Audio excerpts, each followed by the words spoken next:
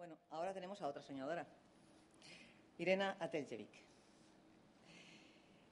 La doctora Ateljevic es académica e investigadora reconocida en el campo del desarrollo sostenible a través del empoderamiento de las comunidades.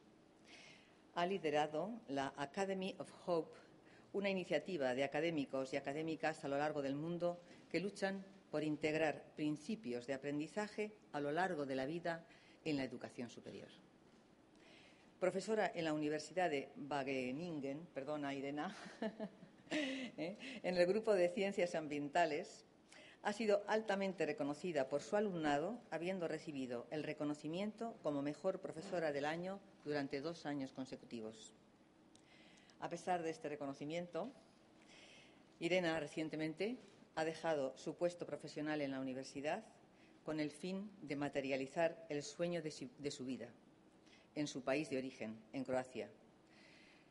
El proyecto se llama Phoenix Arbor. Es un lugar de encuentro inspirador y motivado a la acción para mentes y espíritus abiertos y líderes changemakers emergentes. Irena cree firmemente en conectar teoría y práctica, y sus 20 años de experiencia le han llevado a expresar su pasión por la justicia social y el desarrollo humano en numerosos proyectos de transformación económica y social. Estos proyectos le han llevado a lo largo de todo el mundo, desde Croacia, su casa, a Nueva Zelanda, Australia, el Pacífico Sur, China, India, Europa. Vamos, que no ha parado, Irena? Conocemos a Irena también desde hace algunos años, y estamos trabajando conjuntamente con ella para establecer esas redes de soñadores, de changemakers, con el fin de tratar que esa unidad y esa suma de fuerzas generen de verdad toda esa fuerza que sabemos que existe y que tenemos que sumar para darle una dirección cada vez más potente. Irena, esperamos tus palabras.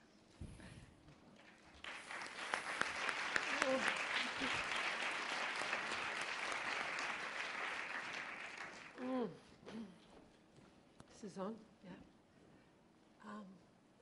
Irache.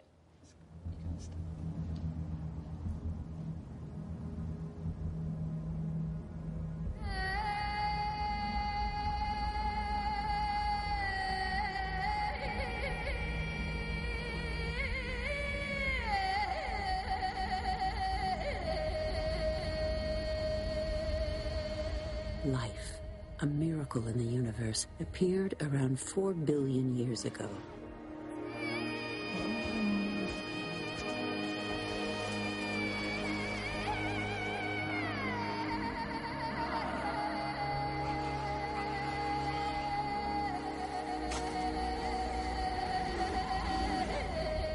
And we humans, only 200,000 years ago.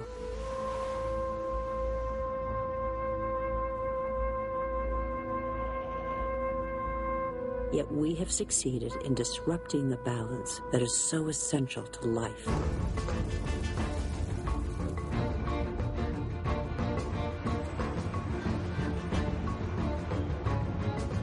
In 50 years, in a single lifetime, the Earth has been more radically changed than by all previous generations of humanity.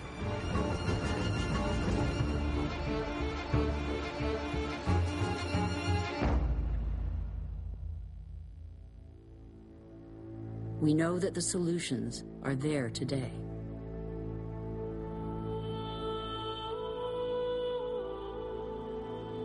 We all have the power to change.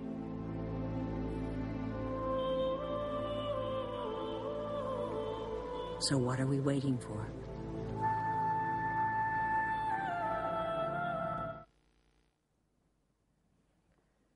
I cannot promise I'm not going to cry this afternoon, I have to say, after this beautiful introduction of Adela and beautiful organizers of this amazing event that I think it is going to go into history of humanity for sure.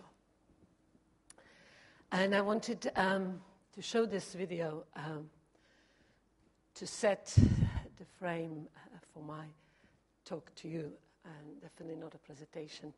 Harala said that very nicely. We are not giving presentation, we are talking to each other. And this video is to actually speak on behalf of our great mother of earth, that obviously in this video is screaming out of the pain. And I think it is this pain that has made me to step into this free fall and into the leap, as Victoria was nicely talking about this morning. And I would like to highlight that I'm going to talk about this pain as a mother myself as well, that is concerned what kind of planet we are leaving to our children. But also as a student and as a teacher who considers teaching as a sacred profession. So I'm going to talk to you about new education and the need for revolutionizing, or rather creating a new evolution for education for tomorrow. And the image you see here is the image of my village, where I grew up. And in that village, last week, I took these 3 little stones. And these little stones have been taken from the beach where I stood up when I was 18, as a young woman. At that time, and still remains today, the options for women were either, when you are at 18, to get pregnant and get married, or to go to study. And I really had this dream that I had to see the world. I just could not stay in the village and to get married, to get pregnant, and not to see the world. And on that beach, I actually had this encounter with my boyfriend at the time, who was really madly in love with me, and he said, "Please marry me." And I was running away from him, and I said, "No, I have to see the world." And now here I am, exactly 28 years ago. No, 20. I have to do the account. I'm 46, so 28 years ago. 20 years ago, I'm back to that same beach. And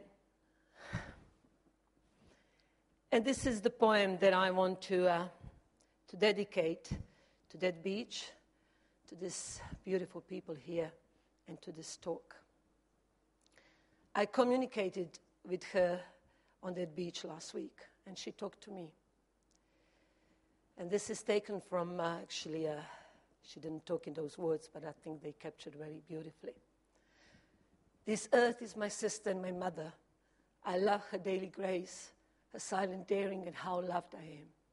How we admire the strength in each other, all that we have lost and all that we have suffered, all that we know. We are stunned by this beauty, and I do not forget what she is to me and what I am to her."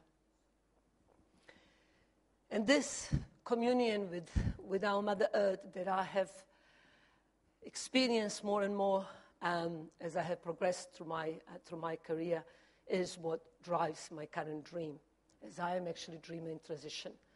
I cannot talk about the success of my dream, but I can connect some dots in my life that can talk about a little dream that now is becoming a big dream and makes sense in my life. And realizing how important it is to have aim in our lives.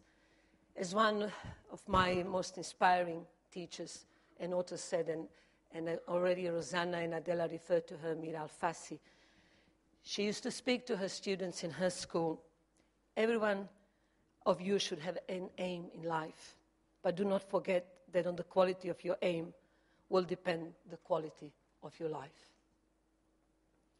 And this is what I'm coming to realize. I have an aim. And this is why I had to leave this beach when I was 18.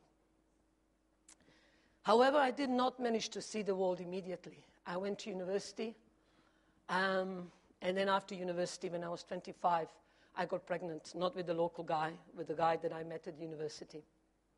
And I remember when I was pregnant. I was 7 months pregnant. I came back to my village because I went up north.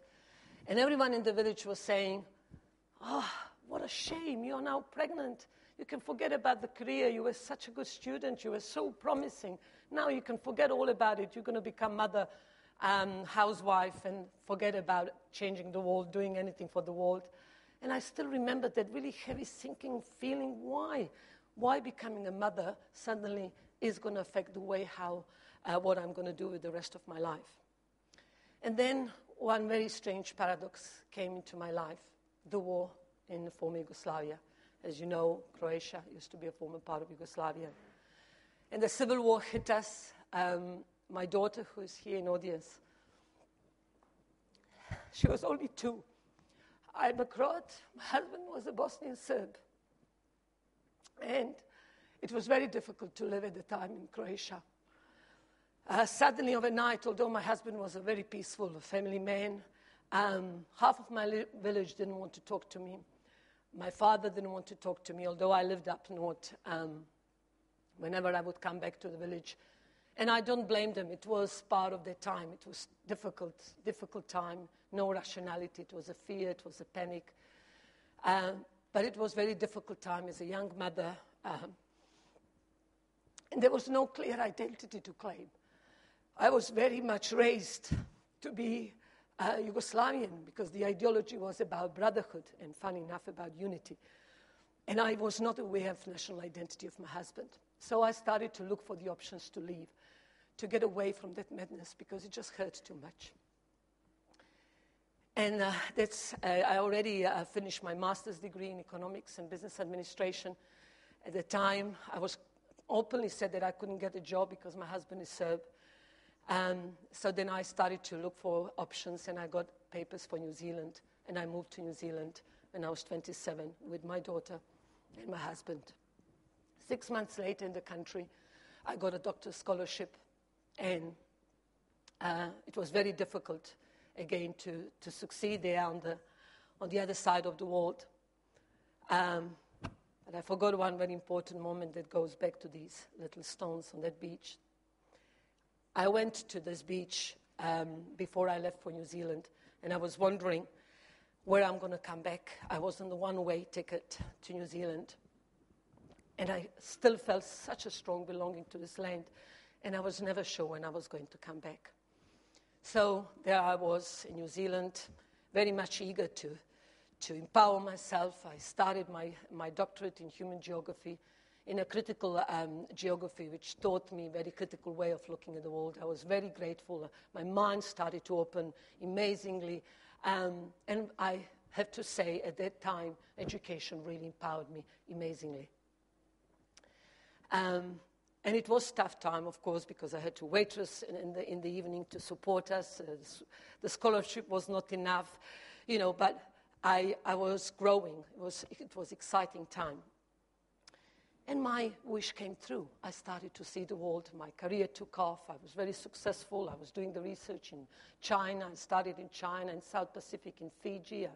I was getting invited to countries all around the world. I really traveled all around the world, Latin America, Africa. I taught at so many universities. And as I more progressed in my career, as much as I loved it, I started to feel like Victoria was saying something was going wrong. As much as I was empowered, I started to feel there was a particular way of how I had to be as a woman in the system that was, again, very much dominated by men and very much by Western Eurocentric colonial perspective. And I would like to refer here to Paulo Freire as a very famous writer on education, who very much nicely captured this banking system of education that I started to feel in terms of teaching as I was pushed into this form of education where I had to approach the student as empty bank accounts. And as he captures and tapped into controlled thinking and action, leading men and women to adjust to the world and inhibits their creative power. And especially as the university started to be much more commercialized and part of the neoliberal discourse, I realized that the diversity of me as a being woman was not really acknowledged. And I think this cartoon really nicely captures, as long as we thought as the rest of the system, but looking different, that was what was important. And this is what is very nicely captured by Ken Robinson, who is very well-known educationalist and who talks about changing learning paradigms. As I stood up in the classroom, I could really relate to these things that Ken Robinson, now famously on TED, talks a lot about.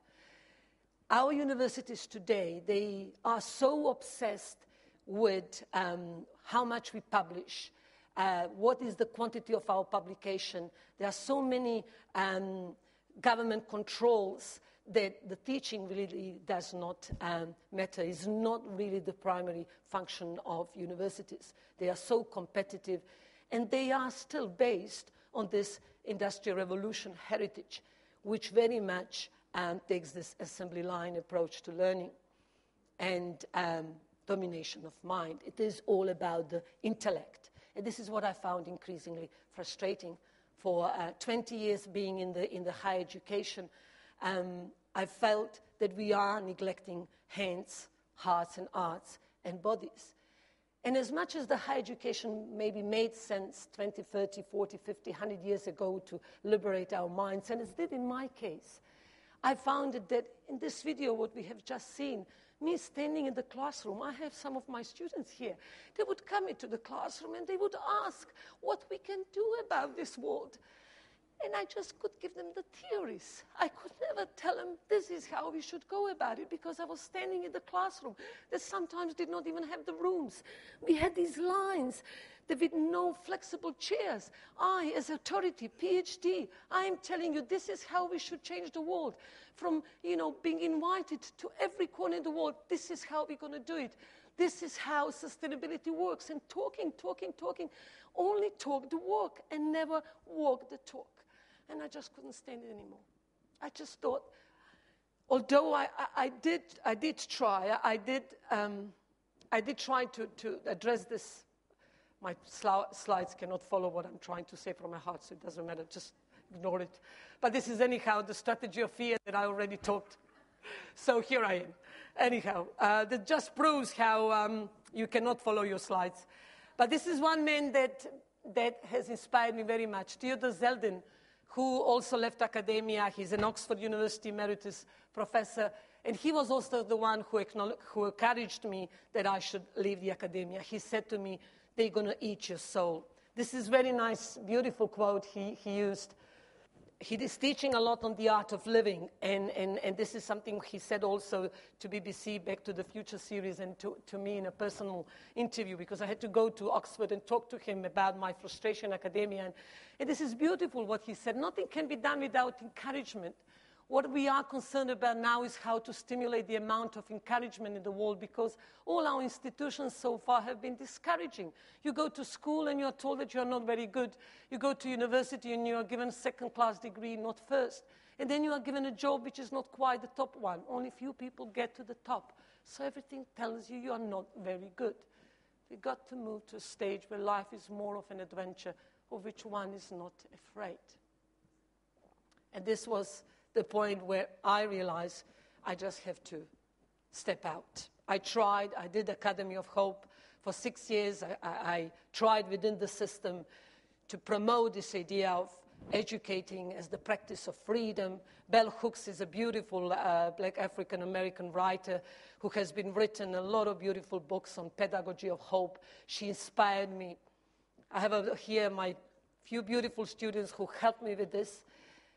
We talked about all these critical actions and creative vistas, and I just ran out of steam. I just felt like, we talked earlier at the table, there's an elephant as a symbol of a big system, and there's a flea that is kind of jumping on the elephant, and I felt like a little flea in the system, and I just had to step out, and I resigned. 4 months ago, I resigned from my permanent job at Wageningen University. And this is a job for life. It's a security job. I was totally safe for the rest of my life, if you like. Victoria talked about academics, how a lot of academics dream about doing something different being caught within the system, but they are trying to do it from the position where they are, from the security, and trying to get some funding and trying to. It doesn't work. I tried it for a few years. I kept dreaming about Phoenix Harbor, and I couldn't get it off the ground as long as I was in the full-time position. So I leaped. No job, no income, nothing. I just leaped. I'm still falling, but I am falling into maybe safe hands of my beautiful people at the local level, and two of them are actually here with me from my island, Morter, and they seem to be recognizing we could do something on my island. So I come back to this beach. I come back to those little rocks. I come back to my island. The island that kicked me out 28 years ago, literally kicked me. And I'm coming back to it. I feel it very much connected to this land that I left so long ago. And I have a dream. This is my dream. My dream is that I want to build this center for new education on my island. The center that would not only provide inspirational meeting grounds for change makers, not only provide a site for lifelong education, not only provide all sorts of different educational opportunities to the, from the primary level of education to the higher university level, but in doing so also to create this example of community for tomorrow. This island of mine as an example of a sustainable, innovative island. I even missed it. There is not written on it. The island of Croatia. It's named Morter. And to show how through this center which could serve as a catalyst for creating community for tomorrow that can be sustained by itself, that it can serve as a showcase how we can live in the peace with the earth, how we can look after her, how we can look after her well-being, because it is looking after our own well-being. And I think I'm now running out of time to talk more about it. And there's so much in my heart I would like to share. And I could talk more about what Phoenix Harbor is and about our values, but these things we all share, and I think they are nothing new to you, so I don't think I need to repeat it. I envisage it to be social business with consciousness, that we want to walk the talk of sustainability, that this center will be built in harmony with the nature and with the environment, where we're going to work on our vision to action and innovation and all these beautiful words we like to express. But I really want to show that it is possible, that I really can walk my talk. So I just want to finish with the key message of Phoenix Harbor. The name of Phoenix Harbor is actually inspired by the Latin name for a date tree. Because a date tree takes about 80 years to bear fruit, and for the most part of this time appears as if it is dying. If one does not understand its process, one could easily cut it down. One needs to understand its process, to have an image of what will happen, to know how sweet the fruit it will bear. Phoenix Harbor carries a message of daring to dream and staying strong behind the process that allows a dream to become reality.